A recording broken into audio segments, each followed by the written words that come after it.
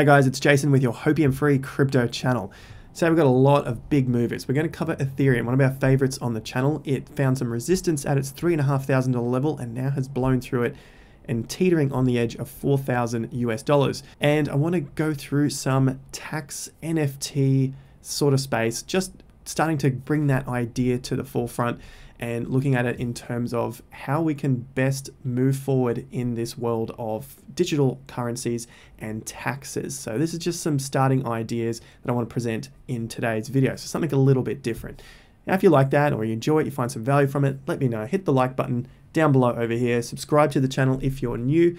Bell notification icon so you can continue to follow the journey. There are plenty of you who sort of see videos here and there and you're sort of missing bits and pieces about technical analysis and investing overall. So make sure you hit that bell notification icon so you can be updated when the videos come out.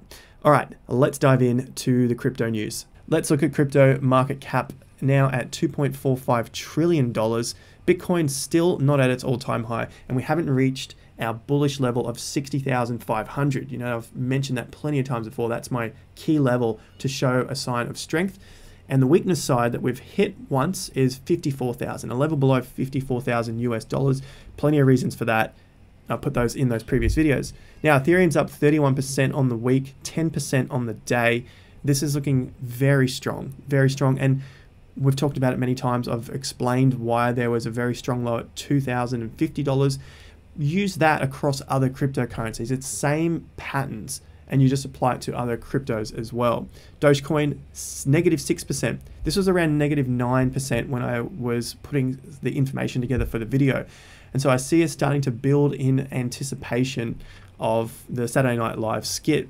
7 days in, 68% up. So we're just off the all-time high at the moment. The high was around 75, 76 cents. Now we're at 65 cents.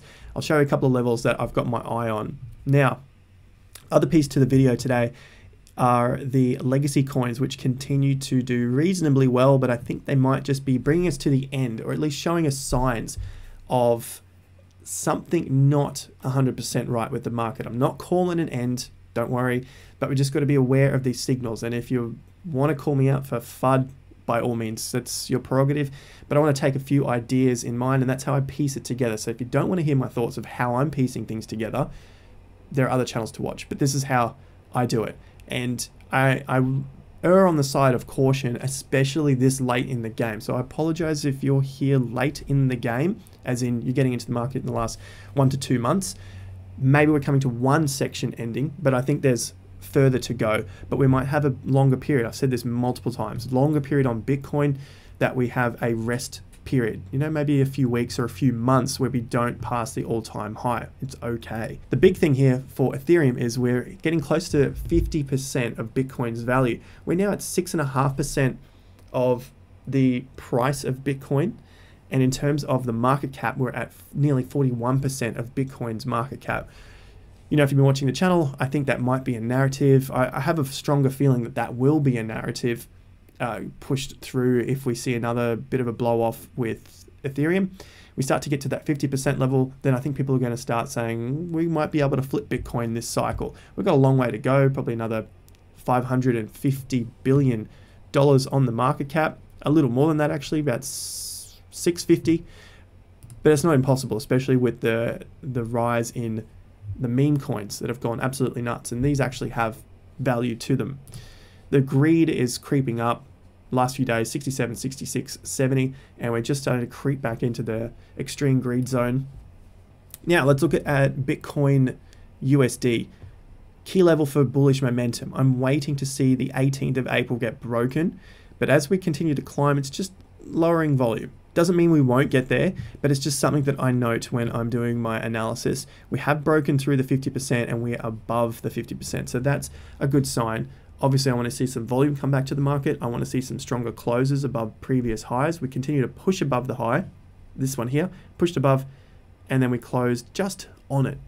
Not too bad. So I'm not as bearish thinking that I was, but I'm still happy to see that we move sideways in this period between the lows of 47,000 and the top at around 45,000. So that's okay. This is all normal in a long-term bull market. We've gone up for 54 weeks. Should we get 10, 20 weeks sideways, 30 weeks sideways? I'm just pulling out numbers here, but about that 50% at least, or maximum of the move up, which is 54 weeks. So, 25-ish weeks, it's okay. No worries. That's a long time, right? I get that, but I'm just preparing myself because that's what I do with the analysis, because a lot of people will just expect they buy something and they want it to go up the next hour. But if we're prepared and we're patient, that's when we can find these sort of buys, and you have to wait. Like, if you've been following my Instagram, this was the time that I was buying more Ethereum, more Bitcoin in my super fund, my retirement fund, and I waited a year. And now you can see that it's worth about 350 grand Aussie dollars from the 26,000 Aussie dollars. That's what you got to do. That's part of the game. I've talked about other reasons why I think this might be a little bit bearish compared to previous moves. I'll leave that, and you can check out the other videos because we've got a lot to get through today. Now onto the NFTs and money laundering, looking at taxes. This is one way that people are using NFTs to, I don't want to say avoid taxes, more like minimize their taxes. However, the authorities are probably going to call it avoiding taxes. In fact, they will call it avoiding taxes, which is illegal. Now, this is another space which is becoming easier to use and easier to launder money. And in terms of art, I think this video is a fantastic video to watch here. It's from Economics Explained, the economics of the art market, why this painting isn't worth 450 million. It's an easy way to move money around the globe. And now, especially with the digital art, it makes it even easier. And you don't have to go through ports and different areas to store the art and pay fees to store the art and then get recorded at different ports of where you're putting this art. It's just a hell of a lot easier for people to do. Now, the problem I see here isn't the fact that people can launder money with NFTs. The problem I see is governments not keeping up with the digital space. They are very slow to move because they're very big bodies. It takes a lot of work to get anything done. And so they're not going to keep up with the digital space, or at least that's my view of what's going to happen in the future. And so they'll start to whack on just it's illegal until they can figure something out. Now, it's not that I don't want to see people help and provide for society, and that comes in the form of some sort of giving back, and people would probably call that taxes. The way I see it being done in a more legitimate and sustainable way is to tax the land. And I've got a couple of pieces on that in just a moment. So this is one of the problems that governments are going to face right around the world if they rely on taxing their citizens and using that as a form to generate income for the government. Now, I'm bringing this up in a small crypto news video because I think we need to start thinking about this moving forward. Skip ahead if you don't want to hear about my thoughts on this. There's plenty of more news coming up, but I'll keep it quick. Essentially, I think we need to start taxing the land of where we are. And this is an idea that's I've had mentioned to me by Phillip Anderson. You can check out the idea here. It's a free ebook, Your Citizen's Dividend. I'm getting no kickbacks from this. It's a free ebook. It's a fantastic little read to get a bit of different idea of how our system can work. Now, if we're in the space of cryptocurrency, we're looking at decentralizing our money. I think it's important to start figuring out or start learning about different ways that we can run societies and allow us to have our time back and our money back. I think it's a fantastic read. If we start taxing the land, that's going to incentivize us to do better on the land that we're in, rather than using land as a stock and using it to store value and not being productive with the land, which is what we do now, especially in Australia. We can have international investors buy apartments, buy pieces of land, and they can just sit there and hold that land until the markets go up, and it's unproductive. Now, I wanted to share that with you because I think it's important to get a broader idea of what it is we're doing in the market space, finances, investing, obviously cryptocurrency, because at the end of the day, we need to have a bigger goal or a bigger idea of what's going on out there. And just to show you in terms of the land, how big is the world's land value? The total value of all property in the world is $217 trillion, 2.7 times the world's GDP. Now, this is obviously going to be a wildly estimated number, but it's extremely high. And so the value that we can produce from the land, I believe we could probably pay for a lot of things rather than taxing our individual income. And that's our time at the end of the day. So if you have an interest in not repeating the same issues of the past, and this is just governments being so slow in the way they are collecting revenue, and it's just not efficient anymore. You've got an interest in taxes and how we can better govern our society more efficiently, I suggest downloading this ebook. I'll leave a link to it in the description. As I said, I get no kickbacks from this. It's 100% free. it's just worth a read. Whether you take the ideas on or not, it just may expand your thoughts on investing and basically governing in general. Let's get back to some of the crypto news. Now onto governments doing what governments do best, and that is restricting their citizens. Iran warns crypto investors amid ban on Bitcoin mined outside of its borders. It is trying to turn Bitcoin into a non-fungible token. The central bank of Iran has reminded investors that only cryptocurrencies minted by a licensed miner in the Islamic Republic can be used under limited circumstances. Traders will bear full responsibility for the risks if they are using crypto, Bitcoin, anything outside of being mined in Iran. That is changing the use of what cryptocurrency is, and they're trying to make it a non-fungible token, trying to say that there is a difference between a Bitcoin mined in Iran that is different to being mined across the border in another country. It's complete nonsense that governments are now trying to put this sort of regulation on us, especially in the digital space. That's why I continue to bring it up just in small pieces. And I'm sure it doesn't interest a lot of people, but with your newfound wealth, really got to be aware of what the governments are doing to restrict us or take that away from us. Now, the next pieces of news are ideas, or they're developing a theory in my mind that we could be seeing a bit of an extreme frothy peak. And we might be seeing it now, we might be seeing it in a few weeks. This is Citi looking at accumulating interest in Bitcoin very rapidly. It contemplates launching crypto services. Citigroup is reportedly seeing a very rapid accumulation of interest in Bitcoin across a broad spectrum of clients, including large asset managers. Now, who is left after these big companies get into cryptocurrency? What is left? It looks like the retailers looking at getting in, it looks like the large asset managers are getting in. Who is left to be buying it after the mainstream of the mainstream are getting in? This is how cycles work. And if we see the largest of the large coming in late, who's left? Tell me down below who is left to continue buying the bags after everyone is in. That's generally what leads to a market peak and then a subsequent dip or major crash until we get the reaccumulation and the move again. So that is just some signals that I'm looking out for. Goldman Sachs formally establishes cryptocurrency trading team. So now Goldman Sachs is officially announcing it, as I see here. New York-based investment bank officially acknowledges its involvement in crypto trading. Is this the final stages of one section of the crypto market? I'm just paying attention to them.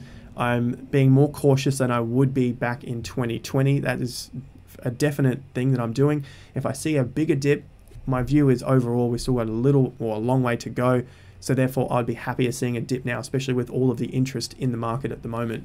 Speaking of irrational prices and craziness going on, Ethereum Classic continue to go up. There's just a few more articles on this. Ethereum Classic is not like Ethereum. Take a look at the path to alt season.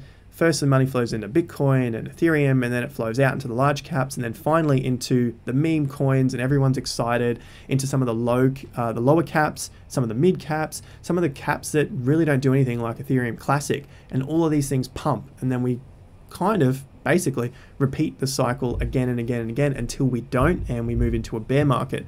And so I'm definitely seeing a lot of this.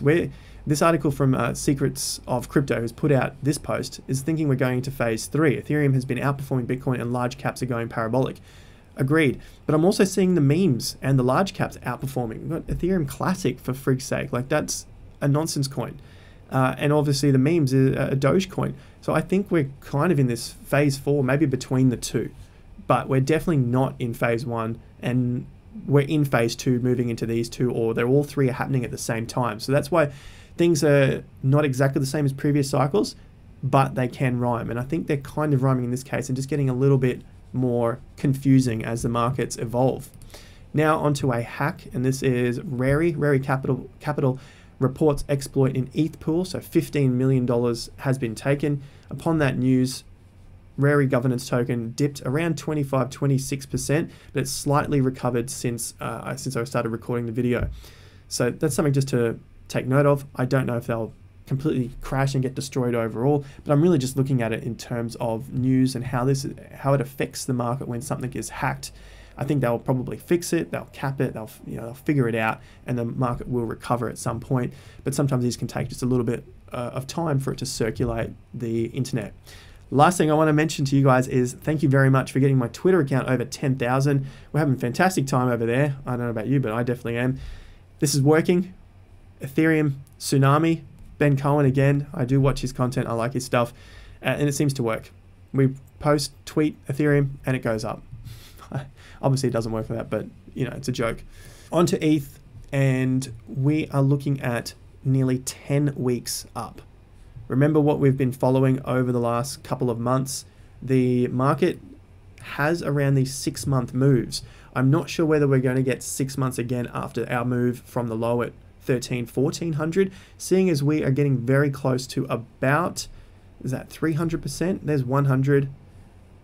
We're at 200% from that low. So we're doing pretty well from our low back in February and March. And whether we can go another 14 or so weeks is yet to be decided. But if we get halfway, then I'm keen to see that get to at least another 2 or so weeks of our current move. We're on high alert now. The run is well and truly into its final stages. So let's just keep following this as we do with every other chart on the channel. With that said, make sure you like the video, subscribe, bell notification icon. Let me know in the comments down below if you enjoyed that little segment on me just diving into my opinion of stuff that's a little bit controversial or very controversial when it comes to governments, taxes, how we should be running society, you know, from some dude in his apartment doing a YouTube video. Ideas, not saying things are going to change like that, but they're ideas to be explored in my opinion. So let me know in the comments what you thought about that, and I may make future videos on it. Thank you once again, guys. You can follow me on Twitter, Instagram, like, share, subscribe the video with someone you think will find value from the video. Links to SwiftX and Blockfolio down below if you want to trade and keep track of your portfolios. But until next time, I'll wrap it up there. Till next time, have more fun to get more done.